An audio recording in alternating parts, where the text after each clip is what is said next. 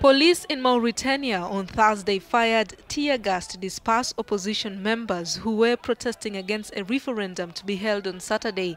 Opponents say the vote would pave way for President Mohamed Ould Abdel Aziz to seek a third consecutive term.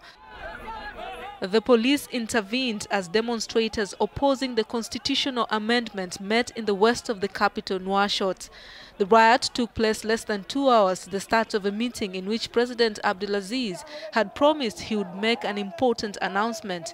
The amendment of the constitution, which the radical opposition considers illegal, provides for the abolition of several institutions, including the Senate, which would be replaced by regional councils elected.